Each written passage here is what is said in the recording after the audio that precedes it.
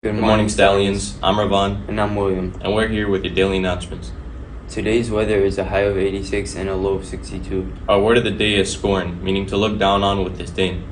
For example, it's difficult for me not to scorn those who use improper grammar. Yearbooks are in. We have plenty of yearbooks that still need to be picked up. You can pick it up or buy a yearbook for $90 during A and C lunch, or stop by Miss Greg's room at P16. Now here are the sports.